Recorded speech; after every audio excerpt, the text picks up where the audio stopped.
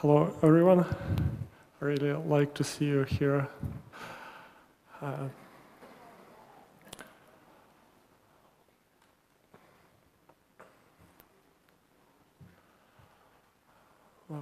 How many of you are the web developers? Can you write the? Wow, a lot. Okay, so you're probably familiar with stuff like Node.js and webpack and so on. I'll be talking about them. And let's talk about WebAssembly. Yeah, a few words about me. I work in Align Technology. Previously, I'm a JavaScript developer, both Node.js and browser. And the most awesome thing, oh, thank you.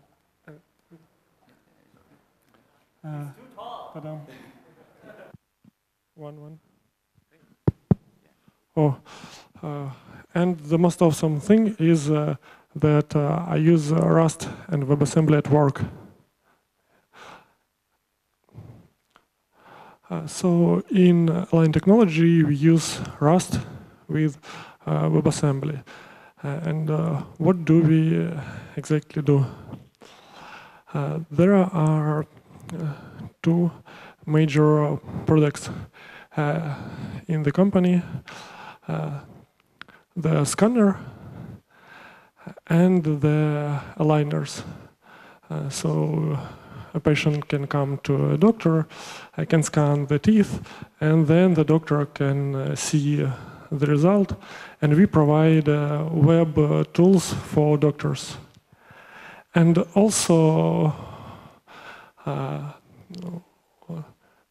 really awesome thing that we can preview the results of the treatment.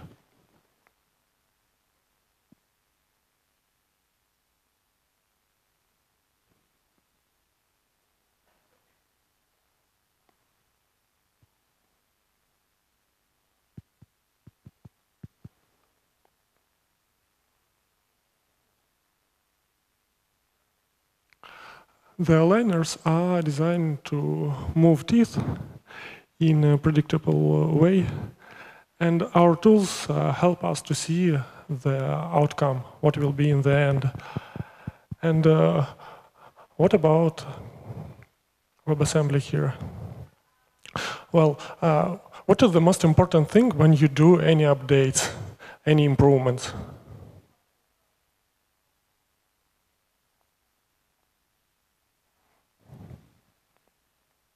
To not break your product, because if a patient comes to a doctor and he runs an application and it doesn't work, it will not be good. And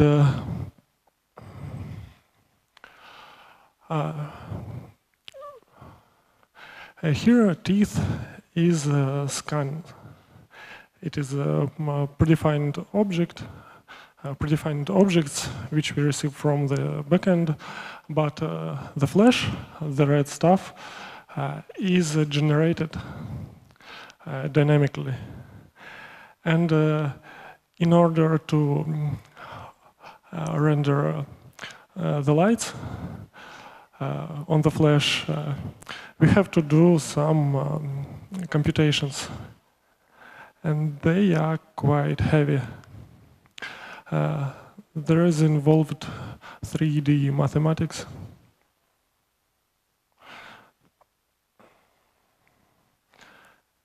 And let's check the code. It is a perfect use case for WebAssembly computations because we have several arrays for input, and we have an output array.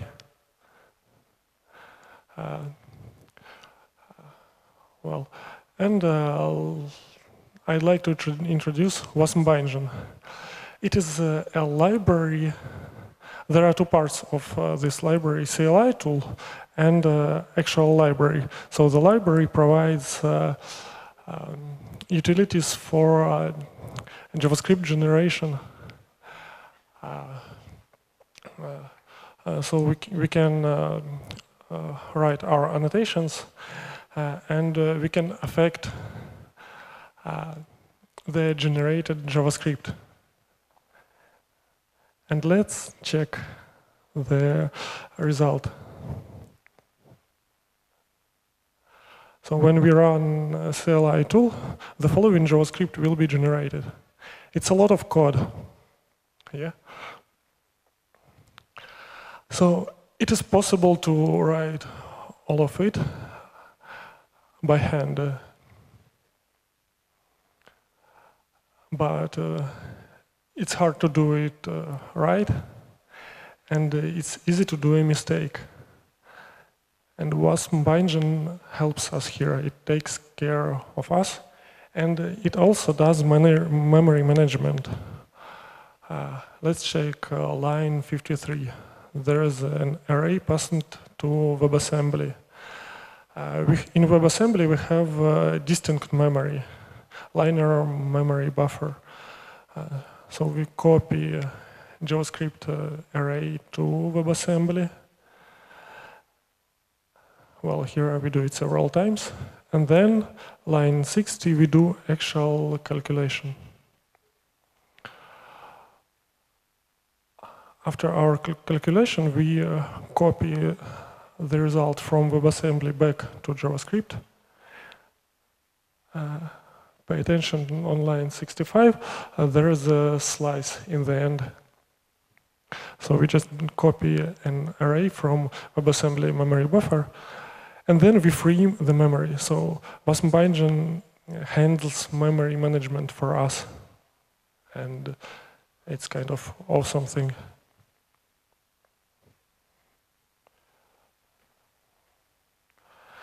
What about what to do if we want to return two arrays?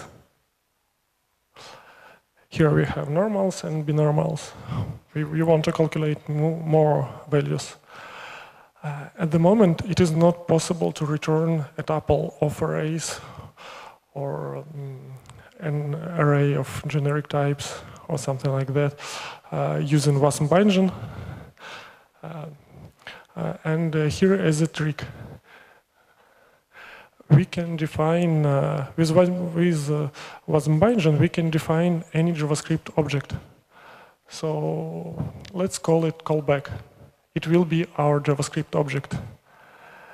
And let's assume it has a method, load results. In annotation, we mentioned that it is a method, it is structural, and we can even affect the name, which will be in generated JavaScript. And this means that any JavaScript object which will have a load results method will be fine for us. It is so-called duck-typed interface. Well, as far as it can quack, it is fine for us. And here we use the callback, and then we pass to our two arrays to callback.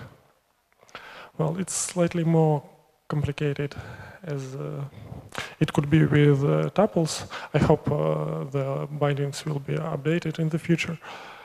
Well, but it is a good example of duck-typed interface usage.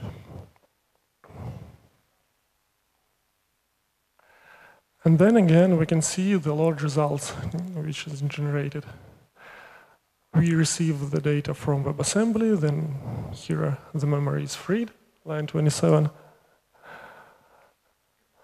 Then we get the second array, again we free the memory, and here we finally pass the results to our JavaScript method. Again, it is possible to write all of it by hand, but who would like to do it?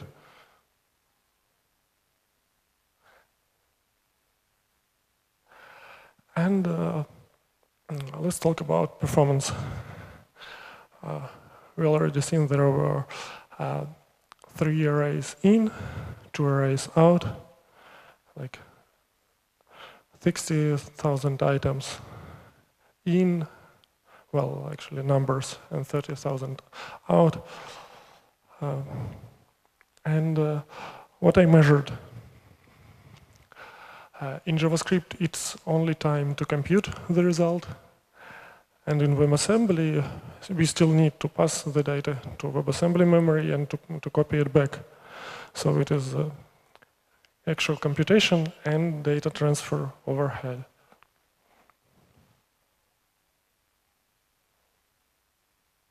Really?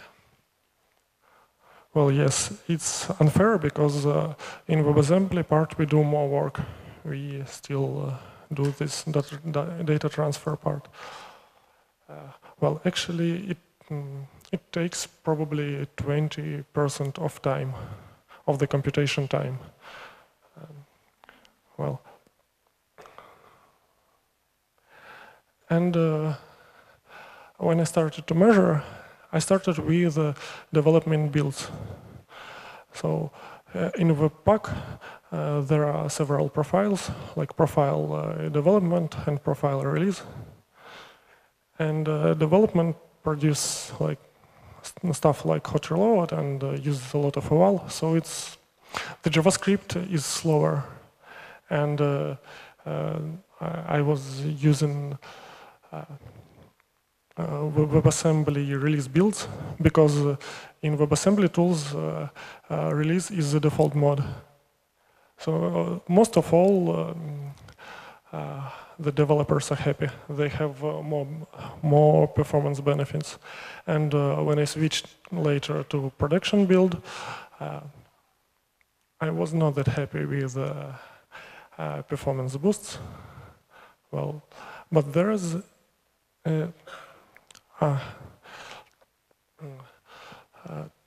so in most of the browsers it's like 1.3 and we also support Safari on iPad, and probably WebAssembly on Safari on iPad is the same as JavaScript, but we still have this data transfer overhead, so it's a little bit slower because of this. And surprisingly, in Edge, even in production build, it was like 6 times faster. It was a little bit surprised.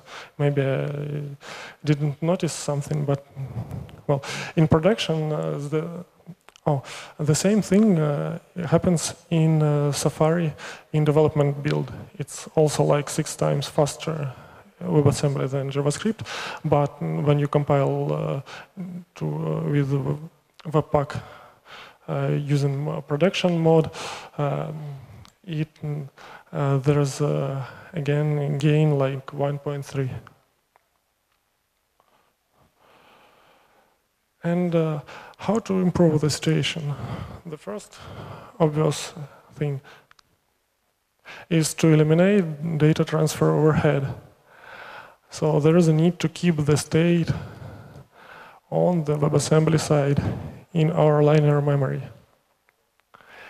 And the most problem here is that it involves a lot of changes. As I was doing the prototype, I needed to show that it works, we can trust it, it will not break our application. So I just decided not to change the thing. Okay, let's keep our overhead. It's still a little bit faster. We can build things on top of it.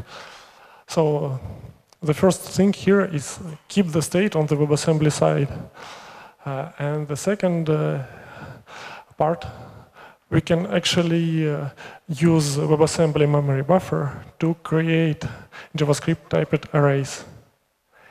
And for example, if we use WebGL, we can pass such typed arrays to WebGL. In such way, we can eliminate data transfer overhead totally. But, well, we will have the application completely written in Rust this way. Well, it's probably not the way for if you have a big JavaScript application. So, well, there's some things to think about. So yeah, it's a small example. Actual computation took like 2 milliseconds, and it's not that often. Let's talk about something more heavy.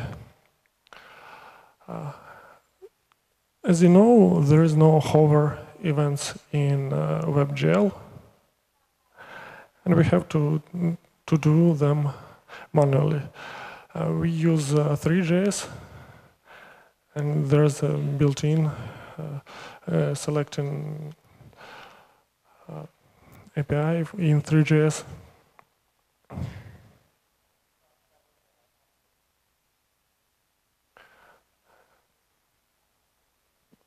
So the next thing, I decided to improve this part. Why it is important? When we have WebGL and renderers, we have limits. We have, if you want to render 60 frames per second, we have only 16 milliseconds per frame.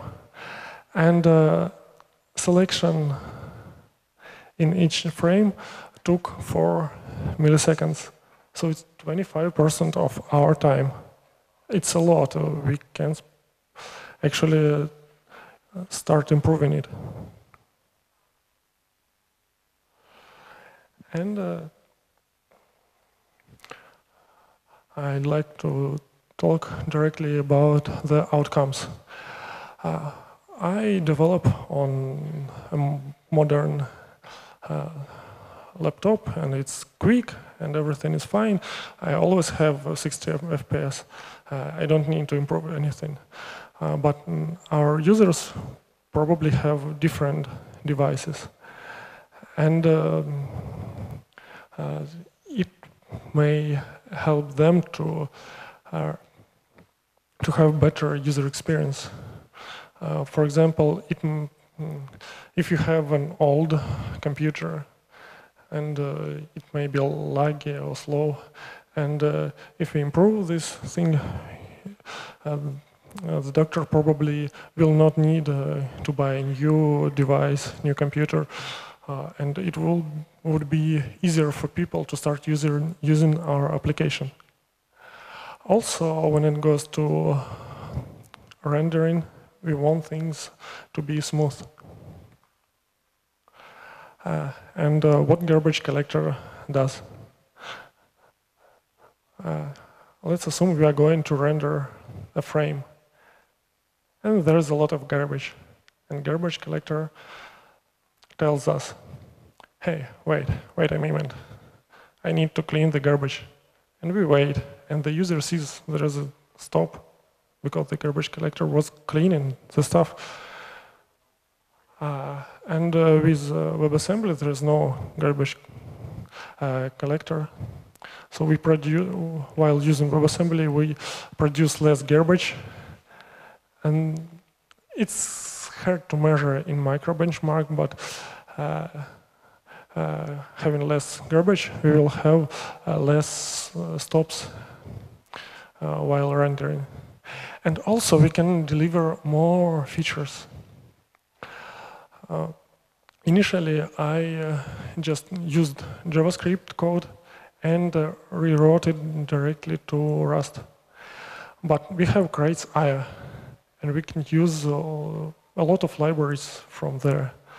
And we can bring more 3D features. Like previously, we could think it's too complicated, it's too hard. Let's not do it in the browser. But now we can start thinking about it. One example of really hard feature is 3D collisions. Imagine we have two 3D objects and they collide somehow. And then we can create a new object from two objects, a new geometry. It's really a matter of not milliseconds, but seconds. It's quite heavy. And we can start thinking about doing such stuff. Well, it also brings some problems. We have higher complexity, and we have to think about browser support. And the second thing with browser supports, there's a wasm-bindgen tool. It helps us. We can generate JavaScript from our WebAssembly binary. The problem with it is when I tested it, it was 2 times slower than handwritten JavaScript. Well, not that impressive, but if we have no other choice, we can either write fallback by hand or generate it. Well, probably sometimes it's better to generate.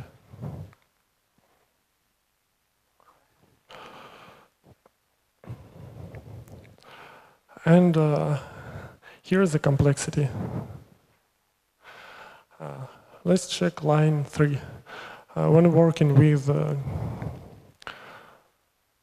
WebAssembly, we have to load it asynchronously by design. Here's an example of loading with webpack. It is compatible and supported out of the box with the WebAssembly experimental loader.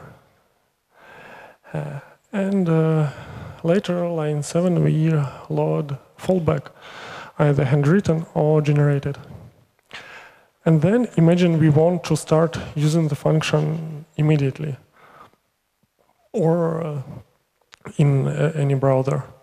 And we check if there is WebAssembly, we calculate WebAssembly stuff. If there is JavaScript, we do, and if there is no WebAssembly, we do it in JavaScript fallback. And here's an example of our duck-typed interface. You remember the callback? We defined it previously. So here is a plain JavaScript object with a load results method. And then we pass this object to WebAssembly and return the result. Kind of a boilerplate, more complexity, and we have to think about is it supported at the moment or not with this if-else. And the complexity with the callback can be solved with JavaScript snippets. JavaScript's local snippets is a new feature which was recently added to wasm-bindgen, and I can encourage you to check it. It can really help to reduce the boilerplate. And let's talk about wasm-pack. It is a general tool to build, test, and publish your package. It uses Node.js under the hood. It can install all the required additional CLI tools. And a few words about quality control. We have wasm-pack test to test our WebAssembly. I personally prefer cargo test for unit testing.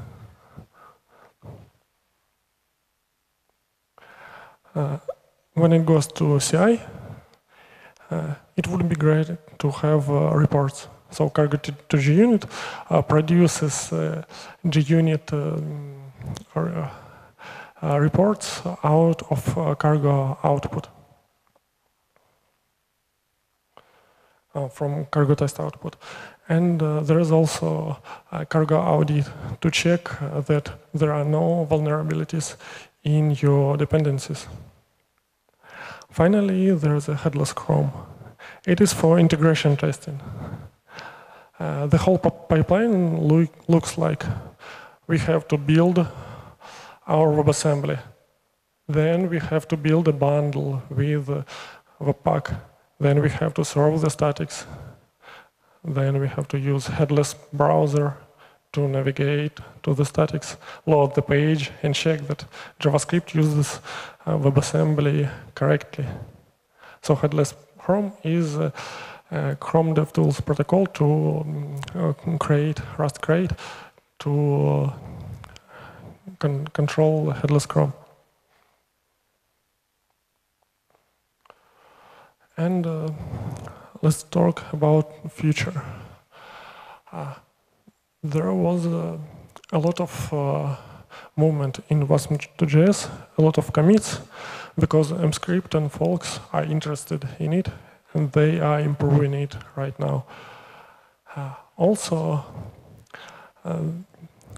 well, when it goes to wasm-bindgen, it is quite low level. It's sometimes painful to work with.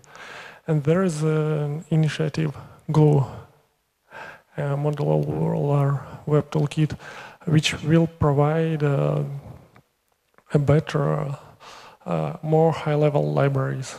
So you could just do your things without thinking about low-level stuff.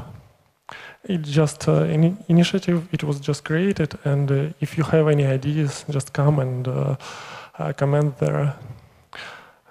And there will be a link in the end. Also, there is std-web JavaScript bindings. And a lot of libraries use std-web as for WebGL renderings, and overall a lot of people use std-web. And previously they were not compatible with wasm-bindgen. And even someone started to rewrite from std-web to wasm-bindgen. But recently, like 3 or 4 days ago, there was released support of compatibility between std-web and wasm-bindgen. You can now use both, and it is really awesome. It just initial support, expect bugs, but I highly encourage you to try it. It's a really cool thing. Also, do you remember the host bindings proposal in JavaScript community? It was recently renamed to WebIDL bindings proposal. And wasm-bindgen uses WebIDL to generate some of JavaScript bindings. And finally, again, new thing, WASI. It is a system interface for things like file system or, well, currently in WebAssembly there is no stdout support. You cannot just print something. With WASI, you will be able. It is already on nightly. You can test it. Well, and that's all. Thank you very much. How do you handle the problem of debugging WebAssembly when something really goes wrong in the Rust WebAssembly backend? So when you need to debug the outputted WebAssembly binary or the wrapper JavaScript code, how do you handle this problem? Do you mean the debugging the compiling infrastructure or the both the Rust-C compiler architecture and also your wasm-bindgen thing. Okay, the question is how do I debug? Yeah. When I had troubles with JavaScript and Rust incompatibility, specifically in floats, they handle floats a little bit differently. I just compiled my Rust natively. Okay. To native, then debugged it, and then, well, so usually I don't debug, but if, I read code, there is a hard story with debugging. People work on it, they want to generate JavaScript, then generate source maps to WebAssembly, and then debug it through it, but it is an idea, it is not implemented yet. Okay, you're incredibly lucky then.